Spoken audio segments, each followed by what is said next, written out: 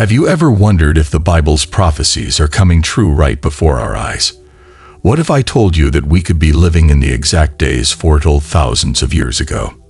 There are 5 major prophecies that could unfold any moment, events that could change everything we know about life, faith, and the world around us.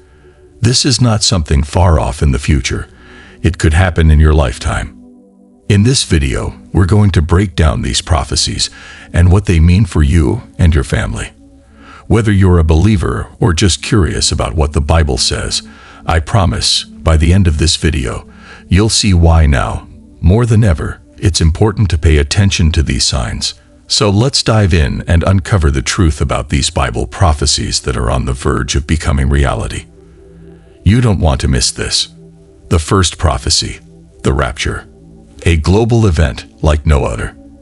Imagine a day that starts like any other, but within the blink of an eye, the world is plunged into awe. The brilliant light floods the sky, and as you gaze upward, there is the unmistakable sight of the Lord descending from the heavens. The Rapture, a magnificent event where believers are gathered to meet Jesus, will be anything but secret. Despite what some may think, this prophecy tells us that when the rapture happens, it will be seen and felt by all. Jesus himself spoke of this incredible event in Matthew 24:31. He describes angels descending to gather his faithful from every corner of the earth, accompanied by the sound of trumpets echoing through the heavens. The rapture will be a spectacle beyond imagination, a moment so powerful it will be impossible to miss. It's important to remember that Jesus is not coming alone. All believers who have passed on will rise first to meet him, followed by those still alive on earth. This reunion of the living and the dead in Christ marks a pivotal moment in the timeline of God's plan. It's a day of joy, not fear, where no one who has trusted in the Lord will be left behind. The original Greek word for heir used in the New Testament adds an intriguing dimension to this prophecy. The word suggests we will meet the Lord not in the farthest reaches of the sky, but in the atmosphere surrounding us. The rapture will occur within our realm, in the very air we breathe. It's an intimate, close encounter with the divine, as the archangel announces the arrival of Christ, and the heavens erupt with the sound of trumpets. For those skeptical about the term rapture, it's important to understand that while the exact word might not be in our Bibles, the concept is there. The Greek term harpazo, meaning to be caught up, is used repeatedly in Scripture to describe moments where individuals are swiftly and suddenly taken. Think of Philip in Acts 8:39, when the Spirit of the Lord caught him up immediately after baptizing the Ethiopian eunuch, or Paul's friend in 2 Corinthians 12 who ascended to the third heaven. These moments of divine departure are glimpses of what the rapture will be like. Sudden, unstoppable, and glorious. The rapture will not allow for hesitation. There will be no time for last-minute decisions or changes of heart. Jesus warned in Matthew 24:40-41 and Luke 17:34 that when he returns, 2 people may be standing together. One will be taken and the other left. That's why it's crucial to stay spiritually vigilant. We don't know the hour or the day, but we do know that we must be ready. The second prophecy, the rise of the last Antichrist. While the rapture brings hope, the Bible also warns us of darker times ahead, marked by the rise of the Antichrist. This figure will emerge as a global leader during the tribulation, deceiving many with his charm and promises of peace. Initially, the Antichrist will appear as a savior of sorts, uniting nations under his influence. But his true, sinister nature will soon be revealed. The Antichrist's goal is nothing short of domination. He will claim godlike powers, demand worship, and ruthlessly target those who refuse to submit to him. Though the Bible refers to the Antichrist by various names, the beast, the man of sin, the lawless one, his purpose remains the same: to oppose Christ and lead people astray. According to 2 Thessalonians 2-3, the Antichrist will be exposed for who he truly is, a figure of lawlessness, before Christ's ultimate return. Daniel's prophetic vision of the Antichrist in Daniel 7:25 describes him as a terrifying creature who speaks arrogantly against God, leading people astray with his lies. Revelation 13 adds further details, describing the Antichrist as a beast who rises from the sea with 7 heads and 10 horns, symbolizing his widespread influence and power. For 3.5 years, the Antichrist will reign unchallenged, performing deceitful signs and wonders to bolster his claim as the ruler of the world. Yet, his reign is temporary. While the Antichrist may seem unstoppable, his downfall is inevitable, as Jesus Christ will ultimately return to defeat him. Now, as we reflect on the power dynamics of this prophecy, it's fascinating how forces of influence and control play a role in both the spiritual and physical world.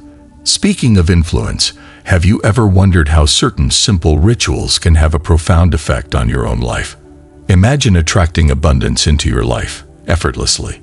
According to a PhD neuroscientist, there's a 7-second Tesla ritual that is said to attract money to you. Curious to learn more? Check out the link in the first pinned comment below to discover how this method could potentially bring positive changes into your life. Now let's get back into the exploration. The third prophecy, the Battle of Armageddon, the final showdown. Among the most dramatic and pivotal prophecies in the Bible is the Battle of Armageddon, the ultimate and final showdown between the forces of good and evil. This moment represents the climax of God's redemptive plan, a moment when the Antichrist's reign of terror will be challenged and defeated. Throughout Scripture, Armageddon is described as not just a global war of nations, but as the definitive spiritual war, where Jesus Christ will personally confront the Antichrist and his followers. Armageddon begins as the world reaches the peak of chaos. The Antichrist, who has risen to power by deceiving the nations, will face resistance from other world powers. As described in Daniel and Revelation, nations from the north and south will rise against him, leading to a global conflict of unprecedented proportions. The Bible describes widespread unrest as alliances are formed and broken, with the Antichrist desperate to maintain his grip on the world. But despite his seeming invincibility, the cracks in his empire begin to show, setting the stage for the final battle. What makes Armageddon more than just a physical battle is its deeply spiritual significance. It's not just armies and weapons clashing on the field of battle. It's a moment where the ultimate question of authority, power, and righteousness is settled.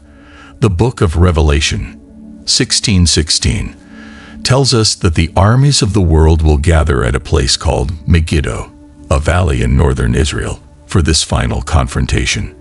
But the battle is not merely about earthly kingdoms fighting for control. It is about the forces of evil, led by the Antichrist, standing against the forces of righteousness, led by Jesus Christ himself. The Antichrist, who for years has deceived and manipulated the world into believing he is its rightful ruler, will finally face the truth of his downfall. His reign of deception, false miracles, and cruelty will come to a halt as Jesus returns to earth to reclaim his authority. Revelation 19 paints a powerful image of this moment, where Jesus Christ, riding a white horse and leading the armies of heaven, will descend from the clouds to bring justice. He will not come as a humble servant, but as a conquering king, ready to establish his reign once and for all. The Bible says that Jesus will defeat the Antichrist with the mere word of his mouth. His power is so great, and his authority so absolute, that no army or weapon formed against him will stand.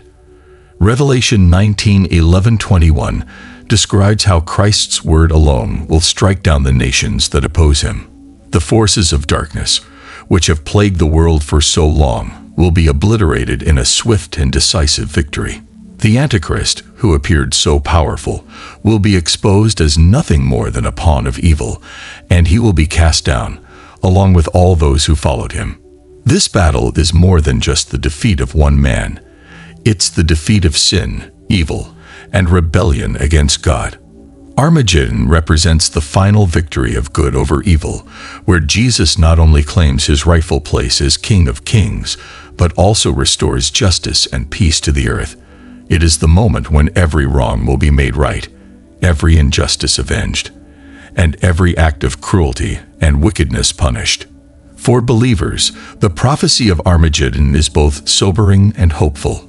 It reminds us of the reality of spiritual warfare and the ultimate consequences of rebellion against God.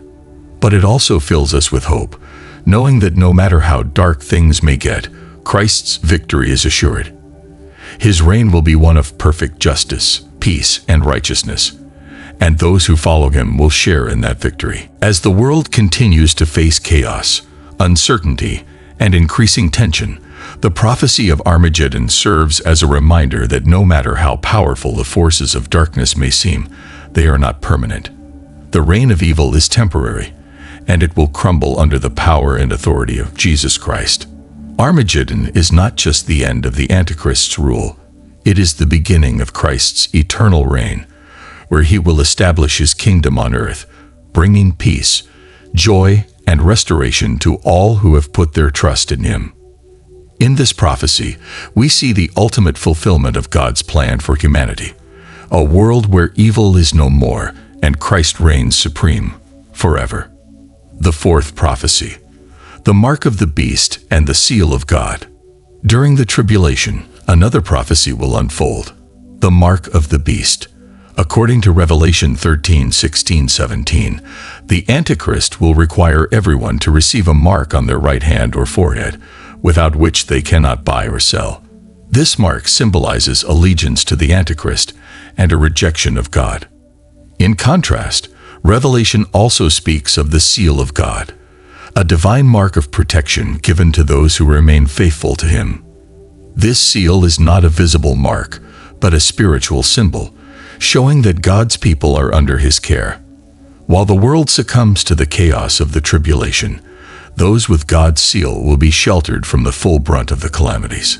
The mark of the beast represents a critical choice: to follow the ways of the world and its corrupt leader, or to stand firm in faith, even when it seems like the entire world is against you. This prophecy reminds us that, in the end, allegiance to God will bring ultimate protection and victory. The fifth prophecy, the new heaven and new earth. The final prophecy we'll explore today is one of the most beautiful and hopeful promises in all of Scripture: the creation of a new heaven and a new earth. After all the trials and tribulations, after the wars and suffering brought by the Antichrist, after the final battle of Armageddon, and the ultimate victory of Christ, God promises to make everything new. This is where the entire story of humanity is heading, a future filled with peace, joy, and eternal life. In the book of Revelation, chapter 21, we are given a glimpse of this incredible moment. Christ's victory over sin and death leads to the creation of a new world, one without pain, sorrow, or death. Imagine that for a moment. A world where every tear is wiped away, where grief and suffering no longer exist. All the brokenness we see around us, from sickness to heartache, will be completely erased. This prophecy tells us that God's plan isn't just about rescuing us from the trials of this world. It's about creating something entirely new, something perfect. At the heart of this prophecy is the New Jerusalem, a glorious city that descends from heaven, prepared by God himself. This city represents the culmination of God's redemptive plan, the ultimate home for all believers. It's described as a place of unimaginable beauty and purity, where the streets are made of gold and the gates are made of pearls. But more than just its physical beauty, the New Jerusalem is significant because it symbolizes the restoration of our relationship with God. The barriers that sin created between us and God will be gone forever.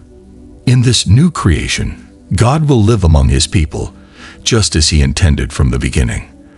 The Bible tells us that his presence will fill the city, and we will live with him in perfect harmony for all eternity.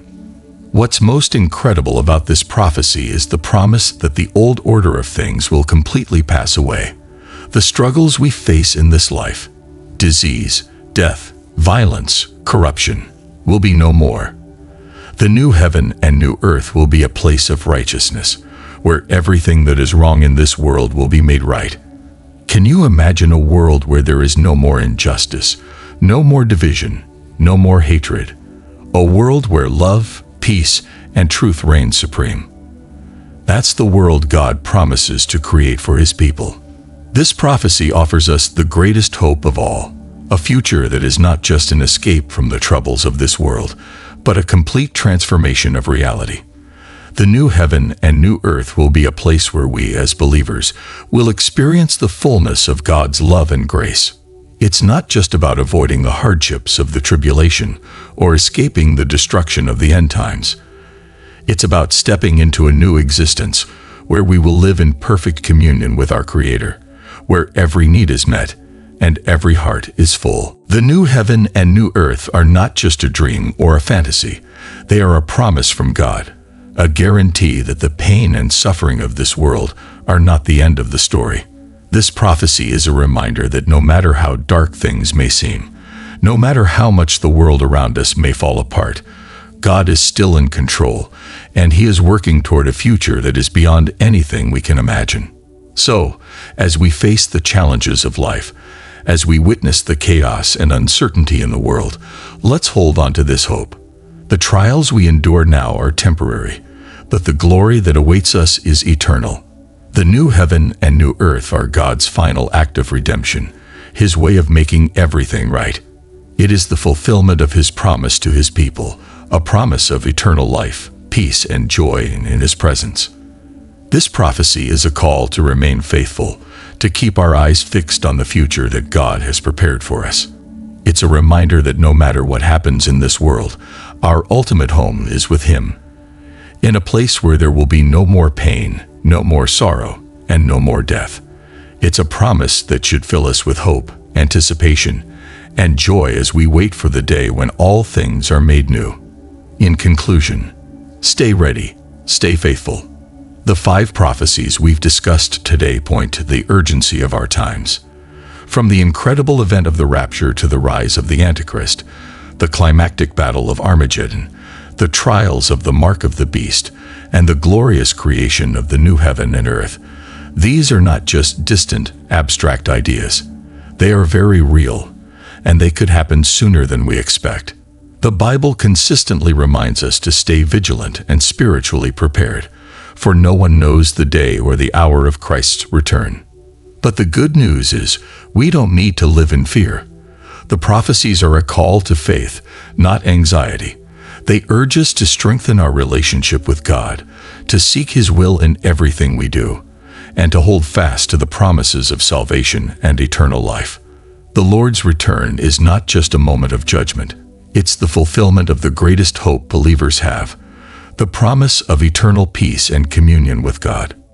In times of uncertainty, we must remember that God's plan is perfect.